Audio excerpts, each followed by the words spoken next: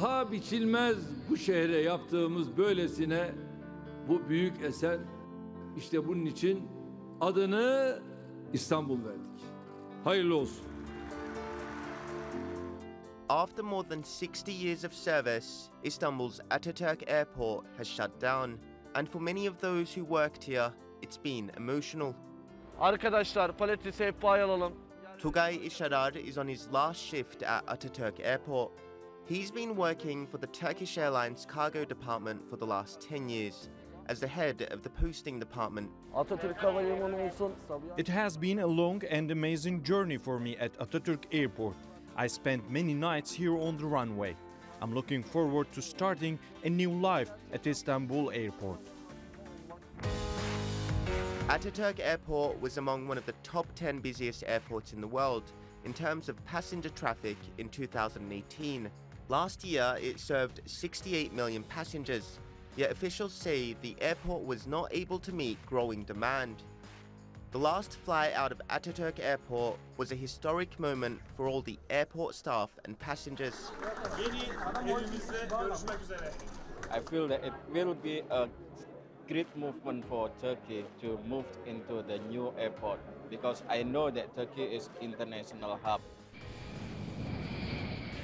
And with the last flight out, it was time to finalize shifting all the necessary equipment to the new airport. According to Turkish Airlines, this is the biggest logistical operation in aviation history, with more than 10,000 pieces of equipment being transferred from Ataturk Airport to the new Istanbul Airport. In a 45-hour window, with main roads between the two airports closed, officials said the 45,000 tons of equipment was transferred successfully, and Istanbul Airport has now taken over all the operations of Ataturk Airport. In its current phase, it can already accommodate up to 90 million passengers a year.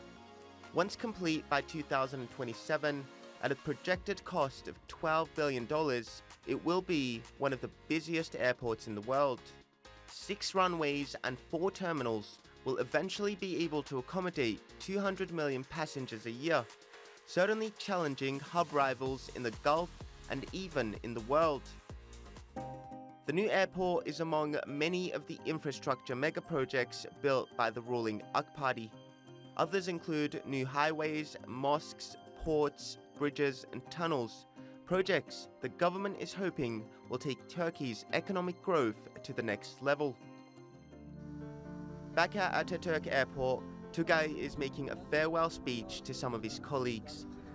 Many will continue to be stationed at Ataturk until all of the Turkish Airlines cargo planes and other equipment are transferred to the Istanbul Airport, a process which is expected to take 2 years.